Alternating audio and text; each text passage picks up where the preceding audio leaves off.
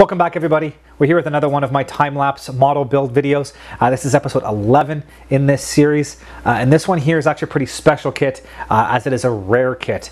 It is the Ibex 1/48 scale T-6 Texan II. And I actually used a set of Caracal decals, this set here, that I did up with this version, the Canadian, the RCAF version, which we considered a CT 155 Harvard II.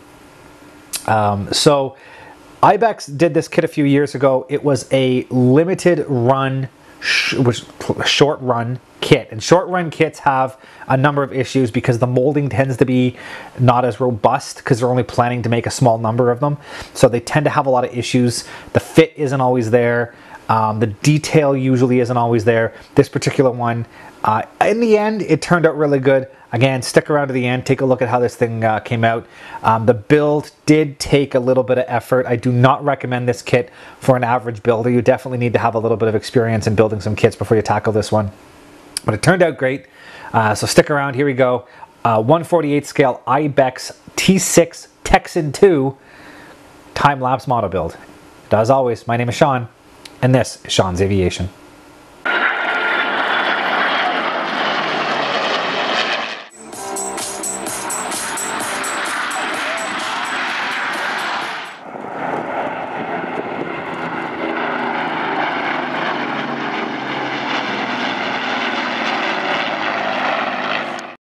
So as usual with these aircraft kits, I did get started with the cockpit. So there isn't a lot of detail in the molded plastic cockpit. It's pretty bare bones. All of the instrument panel itself has a little bit of raised detail, but there are a lot of decals that go on, which we'll see a little later. The cockpit tub itself is pretty bland. All the side walls are all done up with decals, and the seats are resin, which definitely makes it pop at the very end, but the actual plastic itself is not very detailed, which is pretty common with a short run kit.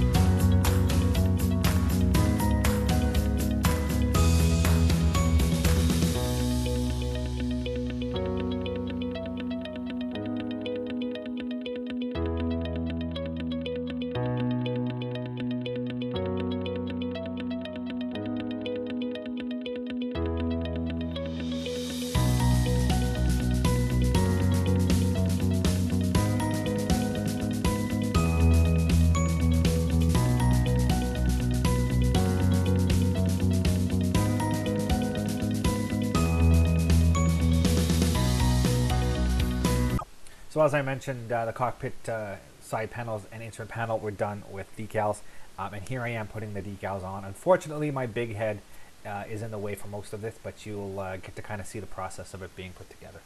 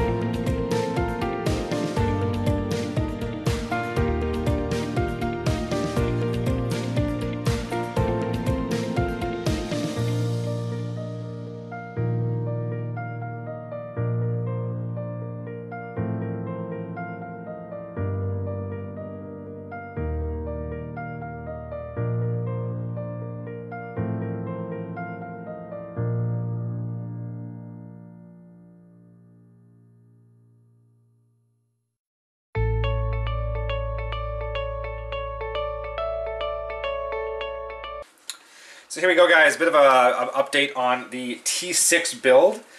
You've seen some of the progress up to now, basically just cutting off parts and doing some painting. But I am just about to start the construction process. So with the painting, I've got, start with the cockpits. I've got the gray painted, I've got the black painted, I've got the stuff weathered. The cockpit here has all been weathered. I've got the white painted, so the wheel well's been painted white. I've done a little bit of weathering inside the wheel wells. And then for the parts themselves, I'm not going to dump any of these out. But you've seen already, I've got the landing gears painted white, the wheel hubs painted white. There was a bit of an issue with the wheels, the main wheels. I had painted them black, and then I was masking to paint the white. And while I went to fix one of the masks, it actually pulled the black paint right off the wheel. So I just don't think I prepped it properly. I didn't clean it up well enough. So I painted the white, oversprayed. I'll have to paint the black by hand. I also painted the gear doors and the flaps white in line with how most modern aircraft are painted. However, after doing some further research, it turns out the T6 gear doors were blue, the exterior blue. Well, at least the CT-156 gear doors were the blue, the external color, both inside and outside. So I will repaint over those later on in the build. So at this point, I'm basically ready to start assembling the fuselage and getting the main parts put together. I'm going to do the weathering on the landing gear and all that kind of stuff later. Get stuff installed and then weather it. I didn't want to go through too much in case I had to clean stuff up. It's just a pain. So I'll do all that later. I did get the wings assembled just because having to put the gear together, it's a little easier when the wings are assembled.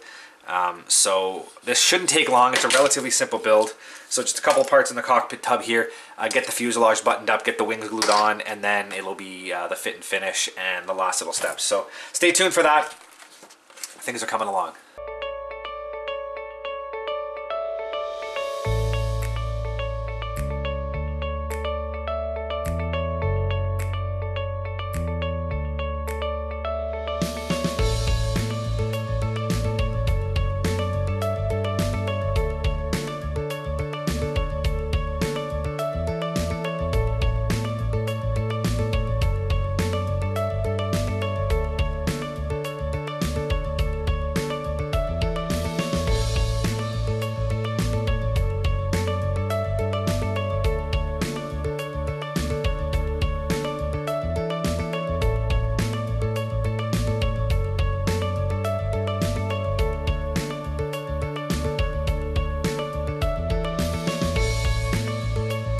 So here we are about 2 months into the build. Haven't done the mid-build update yet, so I figured now's a good time as ever to knock one out. A bit of progress has been made. So the fuselage here, I'm sure as you've seen, as you've been following the whole build up till now, is assembled. Seams need a little bit of work. The way they designed this kit was actually quite nice, where they had the tail fin mounted to one side of the fuselage and the other side of the fuselage, I don't even know what side it was, and I think it's this side, just butts up directly to the side of the tail. So it minimizes the amount of seam work you have to do. In reality, there's just a little bit of a seam underneath here, a little, even up here it gets covered. So there's not a lot of seam. It builds up quite nicely. So far it's went together nice. I'm leaving the nose section off. There needs to be weight put into the nose. The instructions tell you how much, but I'm actually going to effectively build it up and then figure out how much I need to keep it on its nose, and then I'll figure that out. I find instructions are notoriously bad. You put what they say and it still tail sits, or you put what it says and it's so heavy that it starts breaking landing gear. The wings themselves are glued together as well. Kind of went against my my usual procedure of gluing the upper wings on before I glued it all together, but with test fitting it all, it actually fits together quite nicely, so I'm not terribly worried with this build. There's not a lot seam-wise to clean up, and it wouldn't have really made a difference anyways. So the worst seam is actually the step between the forward fuselage and this little piece back here. So, you know, weighting and gluing it together later wouldn't have made a difference. So, you know, still looks good.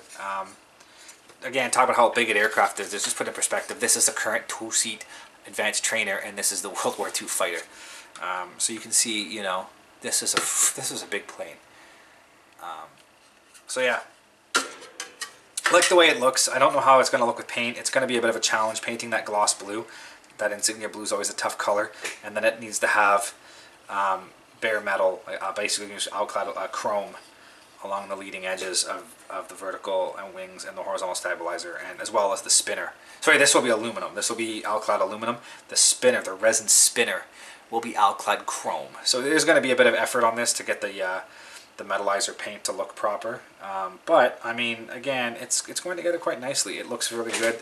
You know, I'm going to be excited to get this thing done and get it on the shelf with my Hawks and everything else. So that's the mid-build update. By the way, I'm going to show you some close-ups of how this cockpit turned out. It was a pain, as I'm sure you saw, all those little tiny individual decals, which I normally hate and usually look like crap. But this looks amazing. Look at that. That is a beautiful looking cockpit. You know, even the side consoles as decals, they work. They honestly work. I'm not upset at that detail at all. It looks great. I'm going to try to build this with the cockpit open, and I think it's going to look great if I do. So I'm very happy with how this cockpit turned out. Very, very happy. I just need to clean up this one little seam through here. I'm not sure how I'm going to pull that off, but you know, anyway, maybe just a bit of glue and tape. But yeah, very, very happy with how this turned out. So stay tuned, get some more of this build done, and then we'll get some paint on it.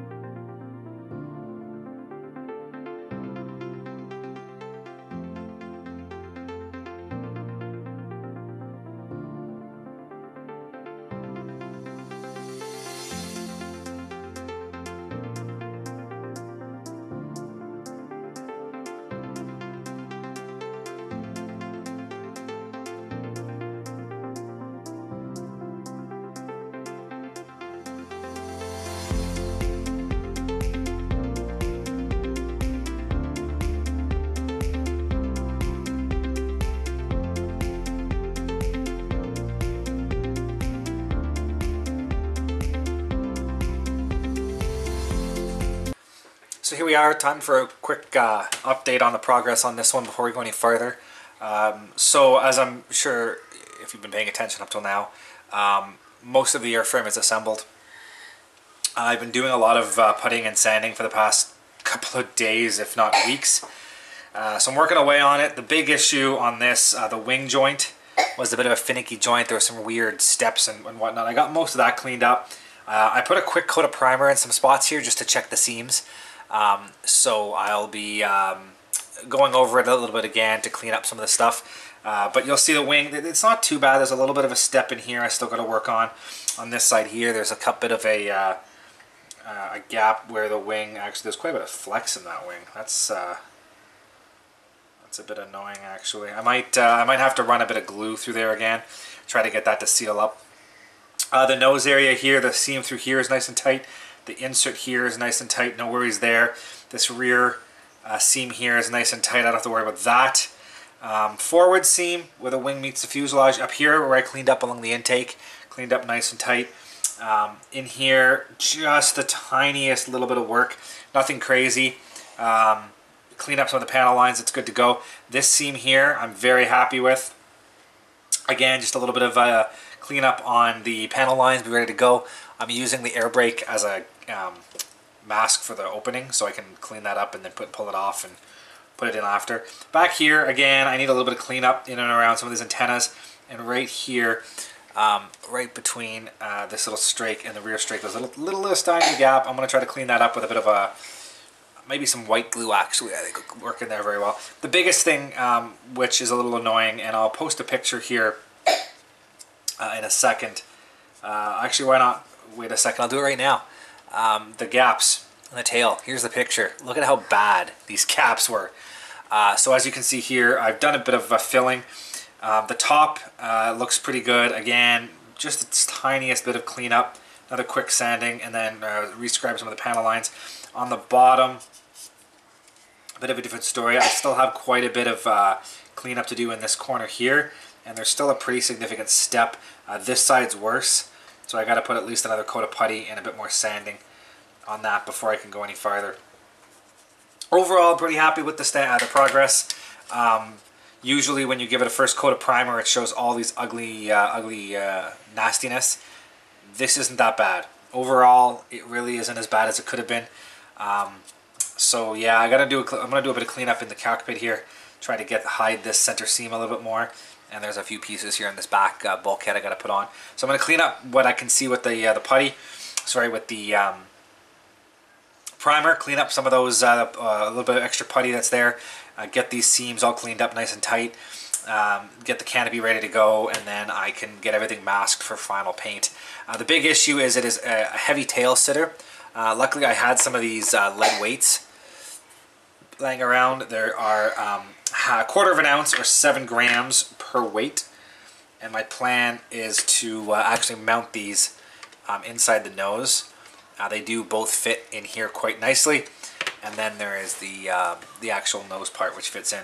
The downside is, if you take a quick look at this, it is a brutal seam.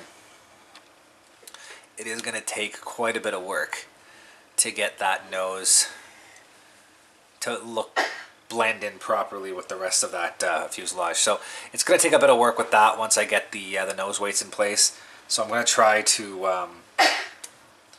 I want to try to get as much of the overall fuselage cleaned up as I can, so that once that's mounted, that's all I have to work with, and then I can get everything else put together. And like I said, my plan is to have the cockpit open on this one, so I'm trying to keep everything in here as clean as possible so that it will be open. But there you go. Stay tuned with the rest of this video. You'll see the final little bit of cleanup on this, and we'll get to some paint.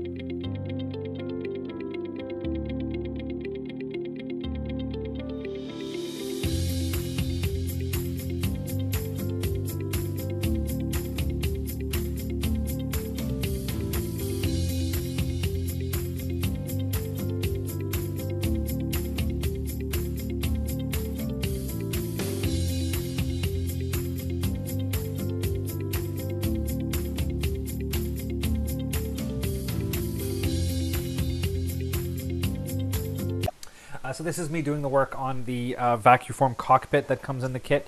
The video itself might look a little weird at times. This in a little section I did record one of my tips and tricks videos. Keep an eye out for that to come out in the near future on how to work with vacuum form plastic.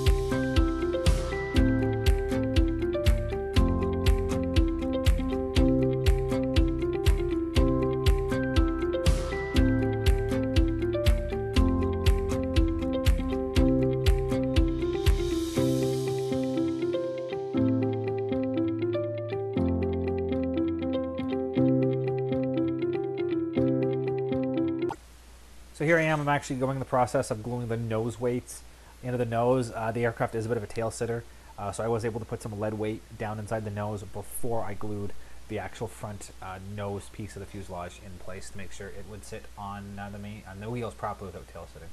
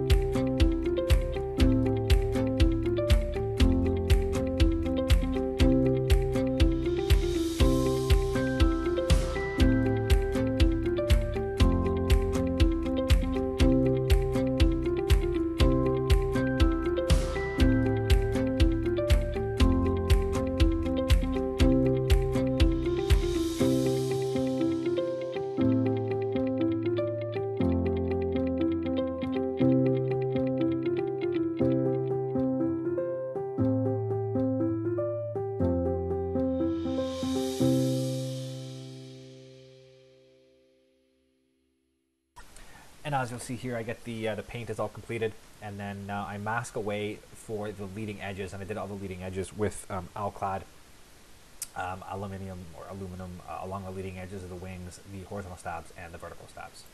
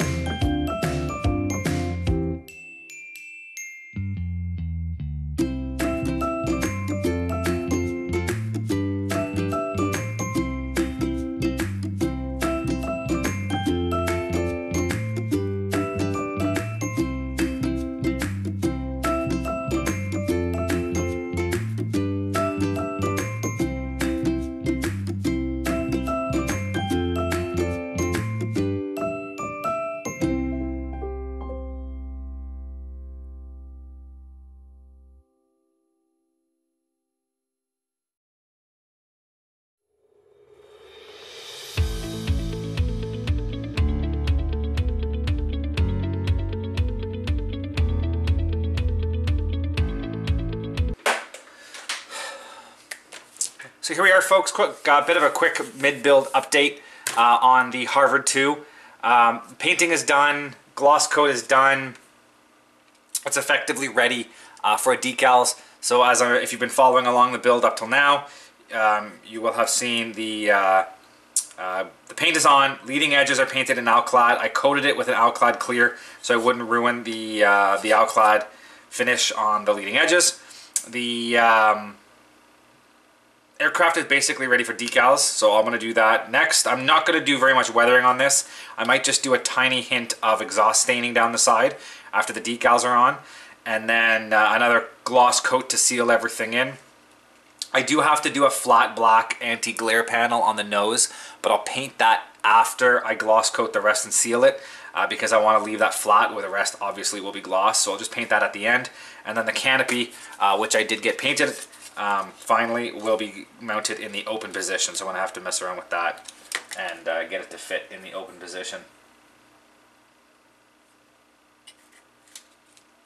So yeah, after, like I said, after this, we're basically looking at decals, a sealant coat, a hint of exhaust staining, and a little bit of weathering, and then attaching the final bits, landing gear, canopy, pitot tubes, all that stuff. I've got the exhaust painted up.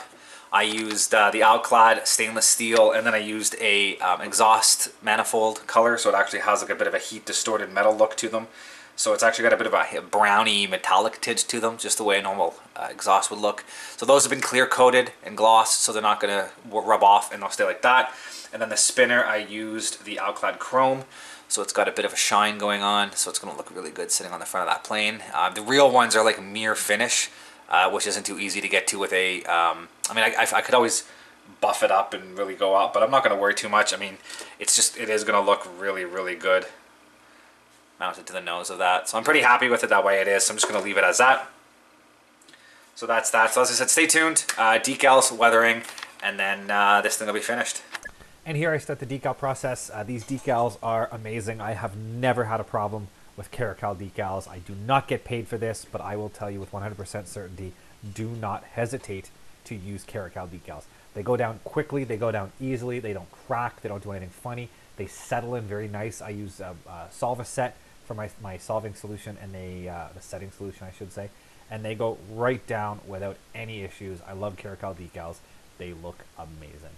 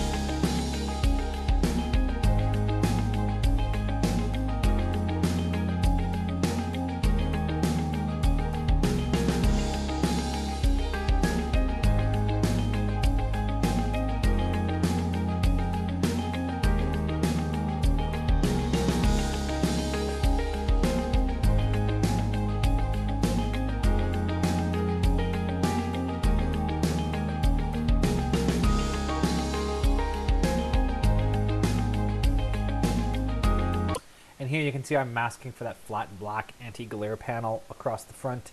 I should have mentioned with the decals, I actually sealed this with the same Alclad gloss that I used on the P47 because I did the bare metal leading edges. I did not want to lose that metallizer look, so I used an Alclad sealer gloss coat before and after decals, and it seals great. I'm able to mask over the decals, as you can see, and there's no issues at all. So as I said, I'm doing the flat black nose section, and then I went ahead and started gluing on a lot of the fiddly bits.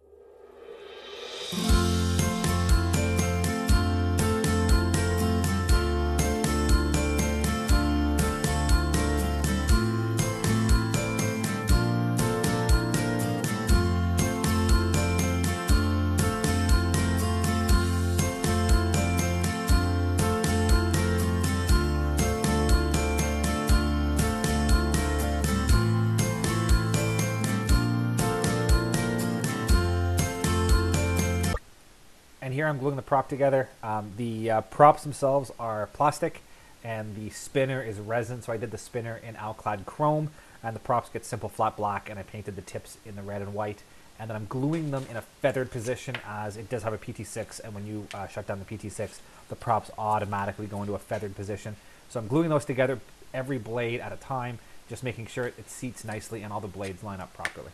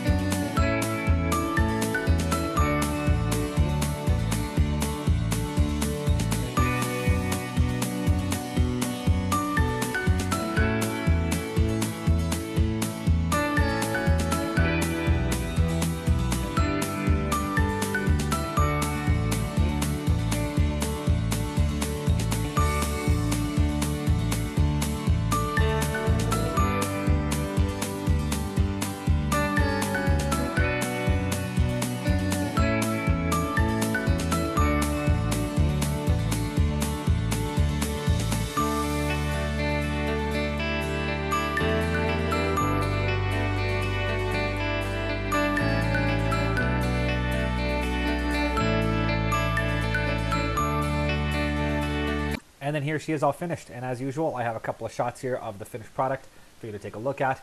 Check in the description. I will have a link to the full picture log of the build of this on my website. Take a look at that if you're interested. And as always, thanks for watching.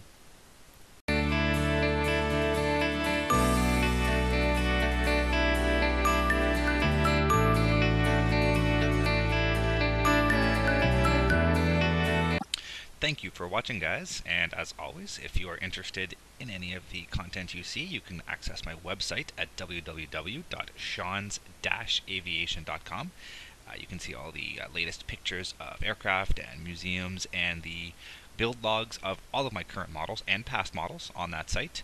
And if you're interested in any of this content, please click the subscribe button here on YouTube to follow more. Thank you very much, and see you guys next time.